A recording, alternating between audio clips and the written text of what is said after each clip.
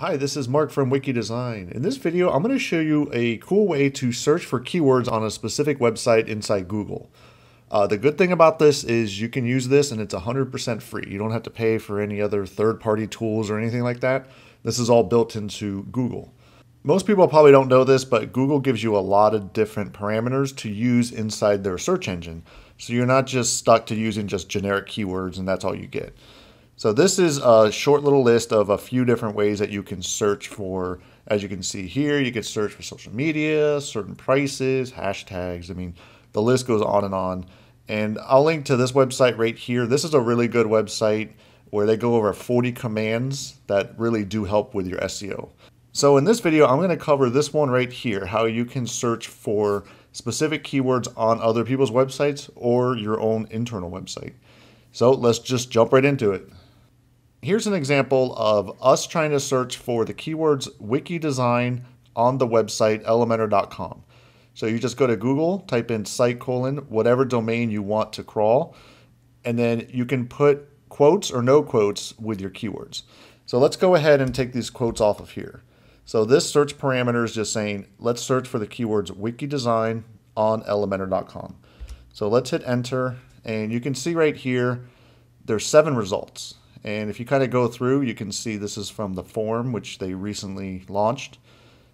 We do have, let me open this up right here.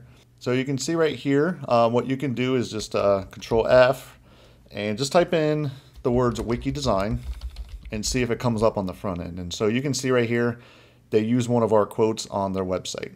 So that's what this parameter did, is it searched elementor.com and looked for anything with wiki design. So you can see it right here. The form, let's see, we have another page where they did the same thing, where they used our keywords, and you can see right here, so we're on 2 pages, which is good. And here it's listing some different form results. I did want to show you this. I did find something very unique right here. So you can see right here, it found this website that Elementor has on their blog, but if you look right here, it's missing the word wiki. So this is going to be very helpful right here. Let me open up this page in a new tab. Wait for this to load. So now that page has loaded. Now let's do a search for wiki design on the front end. And you're going to see right here that it comes back with 0 results. So I found this really interesting. I even went into the source code and did a search for wiki design, and I still didn't find anything.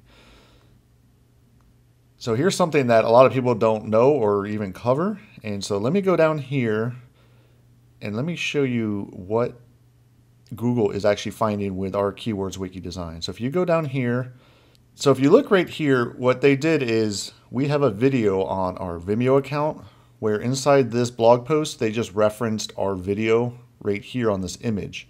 And if you look right here, you see where it says wiki design, that's what Google found. So like I said, not a lot of people know this, but Google can, and they do search words inside of images. Because if I right click right here, you can see it's an image. This is a really good opportunity to think about your images on your website. So if you know that you're going to have blog posts that might get shared across the internet, try to add your logo or best case scenario, your keywords in there. So maybe wiki design, or if you have some other keywords, add it on the image, wait a few months and see if it comes up in the Google search results like this. So I did find this very helpful, knowing that Google is indexing keywords inside of images. So if I go back to that search and let's put quotes around wiki design. So what the quotes mean is it's only going to return the results if it's an exact match.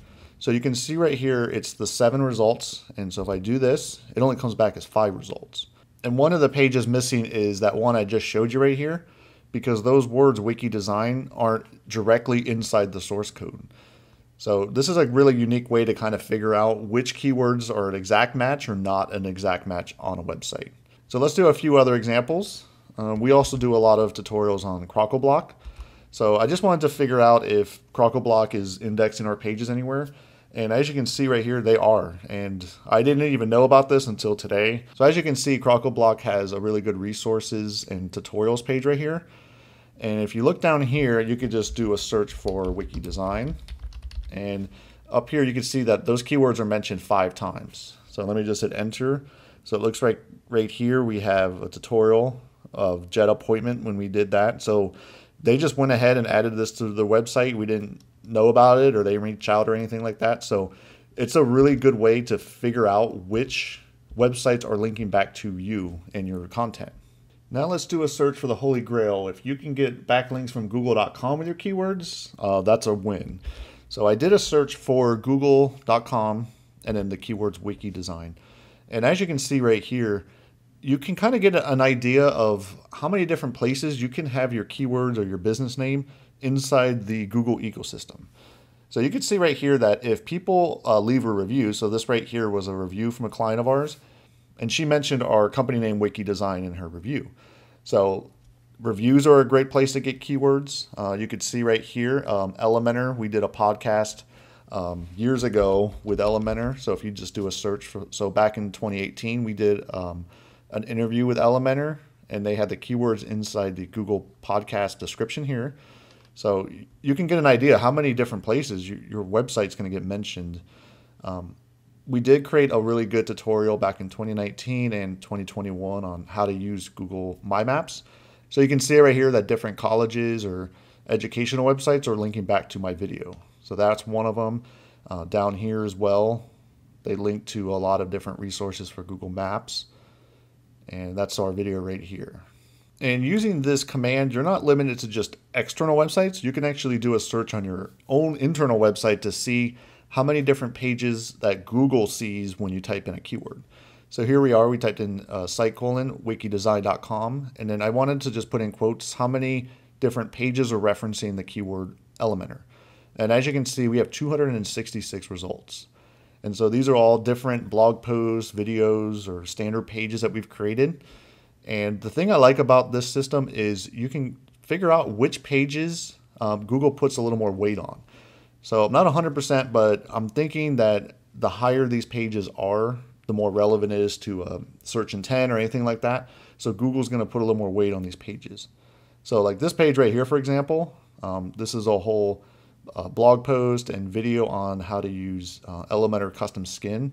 And so if you look right here, if I type in the word Elementor, you're going to see that we have this keyword mentioned 29 times on this page on the front end. So it's definitely heavy because the name of the plugin is called Elementor Custom Skin, and we talk about it. So that they put a lot of weight on that blog post. We also are launching a page right here where it's a lot of different resources for all of our Elementor pages. So you can see in the URL, we have Elementor here, Elementor's all over this page. So Google, I think, is putting a little more weight on the pages that do reference that keyword quite a bit. And if you reference back to the Kingsta article I have here, they go a little more in detail on how you can utilize this strategy for different internal linking, SEO. So this is definitely a good read right here. And like I said, there's a lot of different things that you can use, not only this parameter, but tons of other different search parameters. So that's it for this video. Let me know if you'd like me to cover more of these search parameters in future videos. Make sure that you like this video, subscribe to this YouTube channel, and hit that bell to receive notifications when I release new videos like this. Again, this is Mark from Wiki Design.